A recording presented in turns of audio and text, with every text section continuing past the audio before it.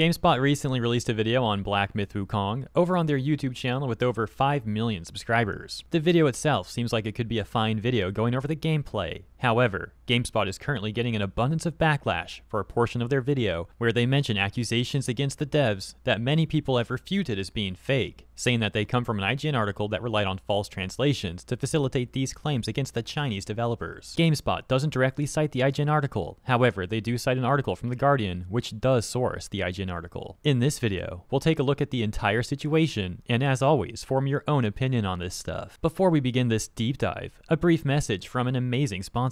Kick back, fight, and level up. Enjoy the epic and relaxing, yet also exciting, new idle RPG Revenger Saga. Reborn as a mere human, you'll seek to become unstoppable, and then unleash your vengeance on the deities that betrayed you. In your quest for revenge, you can obtain unlimited power through a variety of means. Defeating bosses, slaying monsters, and defending the tower. You'll find the best strategy to defeating all your enemies by switching between over 50 skills and classes, such as the warrior, magician, gunner, crusader, and more. Further customize your character with a variety of different costumes, from bikini outfits to honor knights and even spooky monsters. There are over 80 different costumes that you can get all for free, and this is the perfect time to hop in game as we have a special code for you. Enter Surfing77 to claim your reward. But it doesn't end there. Log in now and receive 1 million free crystals and 2,000 summons in your first day of playing, as well as a top tier weapon via the login rewards. So to start your journey, check out the link in the pinned comment or the description of this video. We left off talking about the backlash that GameSpot is getting on their Black Myth Wukong video.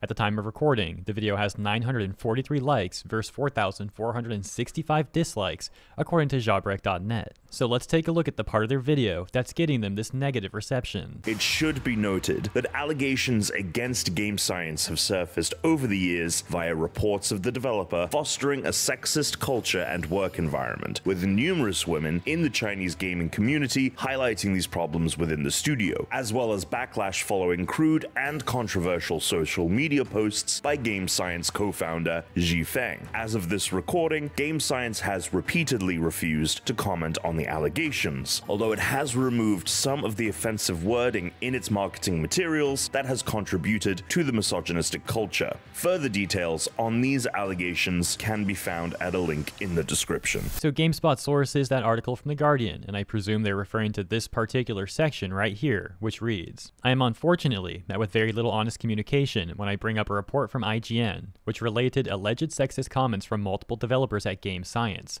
as well as those in leadership roles. I present Ted with the opportunity to address the claims of misogynistic posts and whether he feels that they represent Game Science's values. Instead, I am shut down with a hasty no comment from their UK PR representative, and then after a long wait given a longer statement of no comment via Ted's translator. I am then told that Game Science's US PR agency will follow up later with a prepared statement, only to be sent the following. Game Science is focused on the demo at this time and will only answer questions related to gameplay." The same thing happened to an IGN reporter at a demo in LA last month. It is disappointing that Game Science is opting to invite journalists to speak to them and play the game, but refusing to answer their questions. Perhaps there is no reassurance to offer. A generous reading of the situation would be that this inexperienced studio is petrified of saying the wrong thing. Yet in failing to say anything at all, Game Science is also failing to distance itself and its game from the multiple crude, disparaging, and misogynistic comments attributed to its employees and leadership. Once again, however, it's difficult to know how valid the claims made against Game Science by IGN really are, given that they rely on translations, which objectively don't seem to be very good. There's also other issues which we can view from a rather impartial comment that analyzes the situation, where this user points out the massive cultural gaps between China and the US, and how some of the comments that IGN alleges are misogynistic are actually just crude Chinese idioms,